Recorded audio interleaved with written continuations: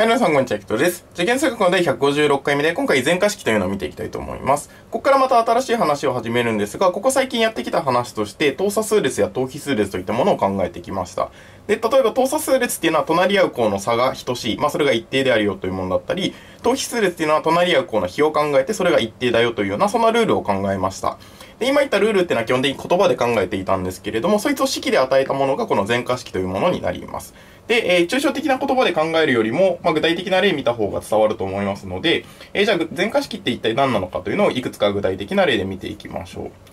う。例えば、a1 が1、an 足す1が2倍の an プラス1みたいな感じで、こんなものが全化式の例になります。で、どういうことかというと、数列っていうのは何か数が並んでいるようなものなんですが、例えばまず A1 が1なので、最初は1ですよというような情報があります。で、それに対して、こういったルールを決めてあげるんですが、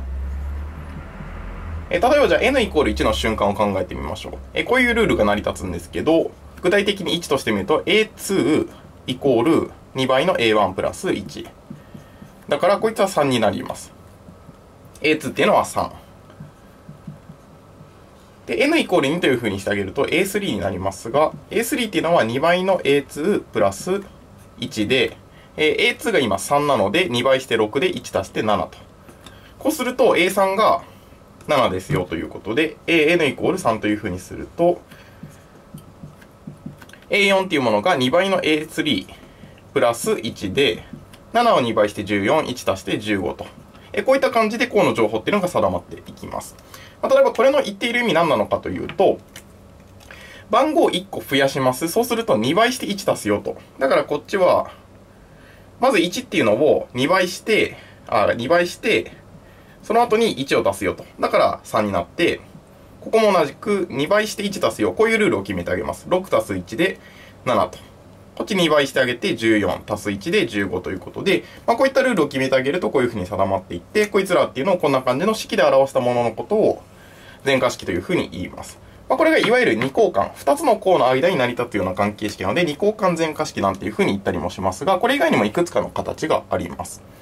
で、例えば A1 イコール A2 イコール1、AN 足す2イコール AN 足す1足す AN とか、例えばこんなものもあります。これで言うと A1 イコール1で A2 というものがこいつも1で、あとここから先っていうのは、こんな感じで定まっていくんですが、例えばじゃあ n イコール1という風な感じでこの関係式に入れてあげると A3 っていうのは A2 足す A1 だよと。これで言うと1足す1なのでこいつは2だよという風な感じで3番目が定まります。今度 n イコール2という風にしてあげると、2足して A4 イコール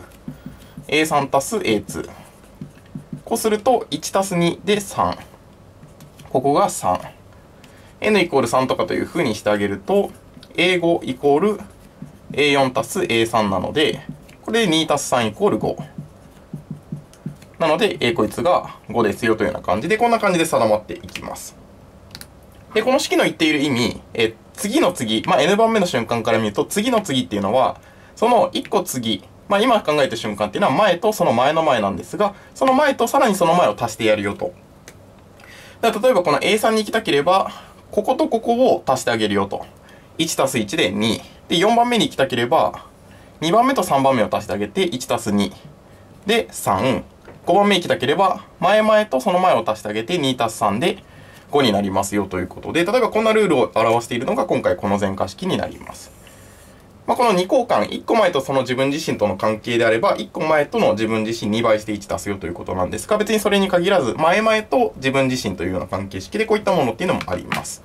で、他にもうちょっと別のものもあって、いくつか例を見るんですが、一応ここの流れ、この仕組みっていうものが、例えば後々やる数学的の方とかにおいて重要になってくるので、一応他の例っていうのを見ていきましょう。例えば和を考えるよというようなものを考えましたが、じゃあ例えば和を取って n 次乗だよみたいなのを考えてみましょう。例えばこんなものも一応全化式というふうに、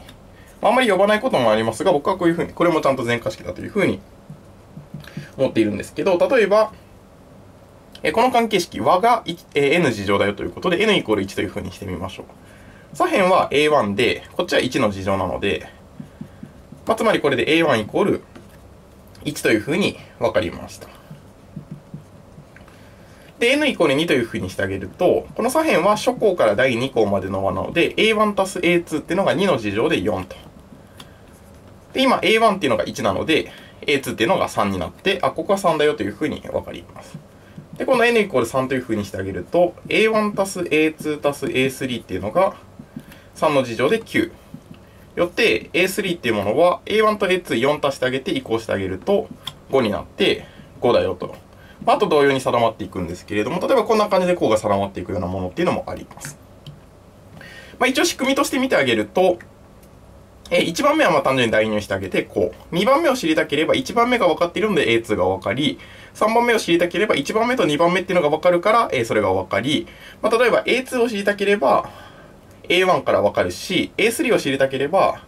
A1 と A2 から A3 が分かり、A4 を知りたければ A1 と A2 と A3 が分かって A4 が分かるよというような感じで、前が全部分かるから次が分かるよというような、こんな仕組みとなっていて、こんな全化式っていうのもあります。はい。ということで、例えばいろんな形の全化式がありますよということで、括弧1から括弧3までいくつか見ました。で、ここから先はどういう話をやりたいのかっていうと、こういうふうに全化式というものは一般項に関する情報っていうのはあまり含んでいません。一応ルールを与えているので、順番に調べていくことはできるんですが、じゃあ例えばこいつを解いたときに an イコール、じゃあ n の式でどういうふうに表されるのかっていうのは、この式だけ見ていてもよくわからなくて、一般項がわかると、この数列に関しては基本的に分かったということになるので、ここから先はこの全化式から一般項を求めていく、その方法っていうのを見ていきたいと思います。で、そのために必要な知識っていうのを今回は確認していきましょう。はい、どういうものがあるのかというと、まず丸1番で、一応僕はこいつのことを等差型というふうに呼ぶことにしているんですけれども、an たす1イコール an プラス d という形。この形の全化式っていうものは、実はもうこれ等差数列になってどういう結果になるのかというと、a1 たす d の n-1 というような、こういう結果になります。これが等差型というふうな、僕が呼んでいるもので、一応この形を見たら一般項がこういうふうに分かりますよというような、まずタイプの丸1番になります。で、なんでこういうふうになるのかということなんですが、具体的に当てはめてみるといいと思うんですけど、このルールを見てあげると、前にプラス d をすると次に行くよというものになっております。今回 A1、A2、A3、A4、点々点々点ということなんですが、例えば n イコール1というふうに今みたいにやってあげると、A2 っていうのは A1 に d を足したものだよと。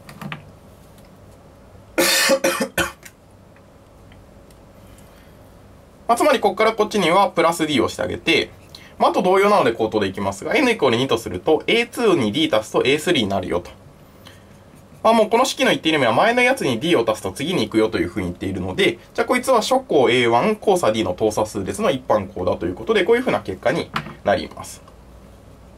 だから今後の話としてはこういう形になったら一気にもう一般項がわかるよということで、こういうふうに使っていきます。で、次、丸2番で、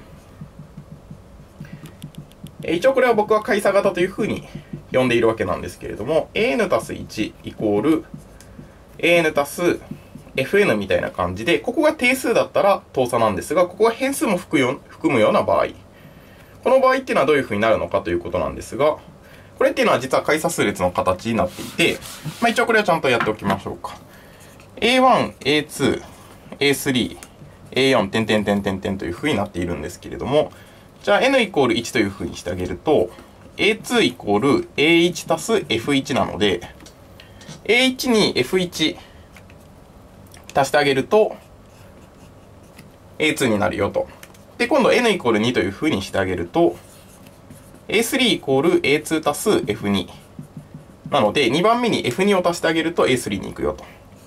ここプラス F2 で、あと同様に、ここからこっちはプラス F3 に行って、こういうふうに行くので、すなわちこれって、解差数列が Fn。解差数列が、Fn というような形になっているような、こんな数列になっているよと。つまり前の項にこのプラス Fn っていうのがついて、ここが定数だったら等差なんですが、変数を含んでいるような場合に関しては、この図を思い出してあげると、F1、F2、F3、解差数列が Fn のものなので、解差数列 n が1の時と2以上の時で分けなければいけませんでしたが、n が1の時は A1 を、n が2以上の時は1から n-1 の解差数列を初項から第 n-1 項まで足してあげると、一般項になるよということで、これはただの解差数列の知識ですが、それを思い出してあげると、一般項がこういう風になるよと。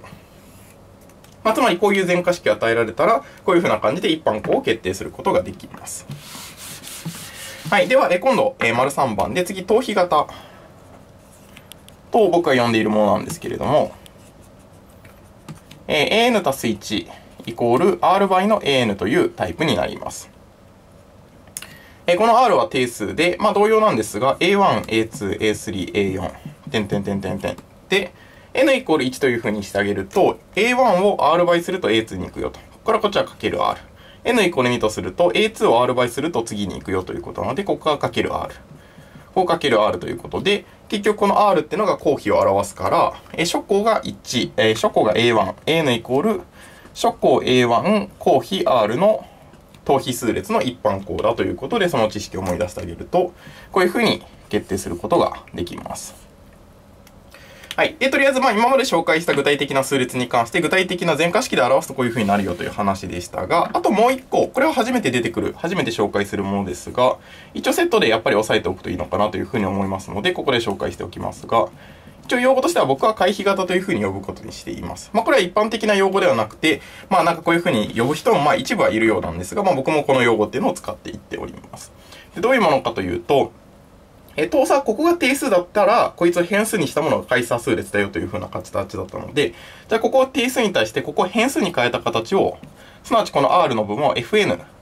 という形にしてみたいと思います。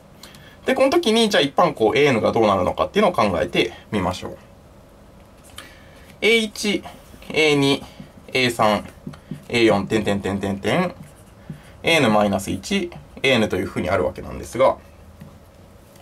じゃあまず、初項 A1 に対して、N イコール1というふうにすると、A2 が F1 倍の A1 と。ここからこっちに F1 倍されるよ。そうすると A2 に行くよと。で、ここからこっち A2 を F2 倍すると A3 に行くよ。こいつを F2 倍すると A3 に行って、N イコール3というふうにすると、A3 を F3 倍すると